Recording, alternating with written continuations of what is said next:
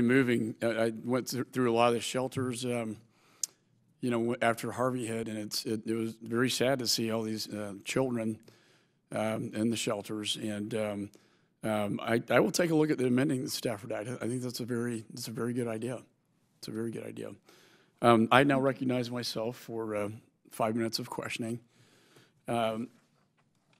Clay, I'd like to kind of focus on sort of my backyard and yours. That's my state, your state that got, Sheila's state that got hit. And this is kind of the, thought we had an easel. I'm sorry, you got to hold that up. Oh, okay. But so this is a map that I've shown to the governor, and I've shown to the President of the United States when he came down, talking about how the flood actually happened. And Cypress Creek was supposed to be a levee system, but they never did that. It watersheded down to Barker Attucks, then controlled spillage into the neighborhoods downstream at 1:30 in the morning, which wasn't all that great, and then Buffalo Bayou, downtown Houston.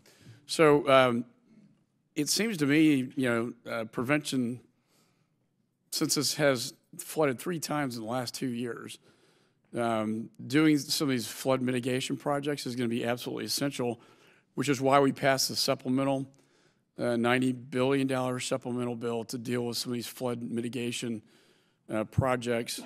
And, I think, again, an ounce of prevention is a pound of cure. And so, and I know the governor sees this the same way. When we've discussed this project, he agreed with me that it would be the #1 priority in the state in terms of flood mitigation. Where is the governor on this? And I think you mentioned something about your first 3 projects have now been approved. Can you tell me what those are? And then what in your view will happen with, I think, both the refortification of Barker Attucks and also the 3rd reservoir? Sure. Well, let me first say the governor completely agrees with you that in order to really rebuild after Harvey, a large portion of what we're going to have to do are these major scale projects that, as you mentioned, 3 floods in the last 2 years, major floods in the last 2 years in Houston.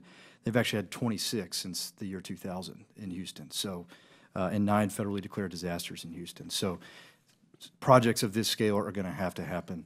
As for the announcements later today, they're from the Hazard Mitigation Fund, which is the money. It's about $1.1 billion that we get under the Stafford Act as sort of a, add-on. And they will be helping fund a regional study in the Houston area for a watershed assessment to look at what we can do, particularly in sort of the Montgomery County, Northeast Houston area.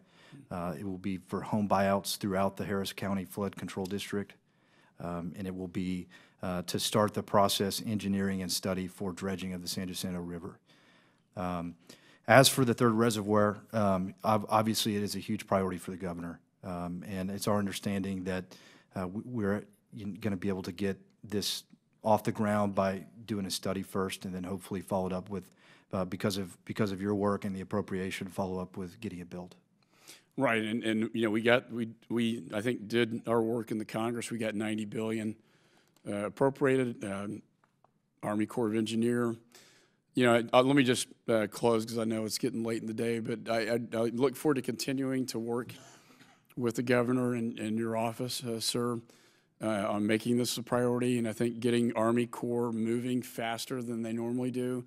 We put language in the supplemental that requires them to expedite some of these projects, and we already had studies done on Barker Attucks, but a study's never been done on Cypress, so that makes it even more critical to try to move forward as expeditiously as possible, so we can get it done. Because the study takes a while, the construction takes time, and I don't think this West Harris County area can wait 10 years for this. Yes, sir, and let me say we completely agree with getting the Army Corps to move faster than it normally does. The governor was here about 3 weeks ago and sat down with General Simonite and his team over there. And so we're going to continue to work with them to make sure that this project and all the other ones that are needed get done as quickly as possible. Okay. And we're committed to working with you and the Army Corps to make sure that happens. Likewise, likewise. Chair recognizes Ms. Sheila Jackson Lee.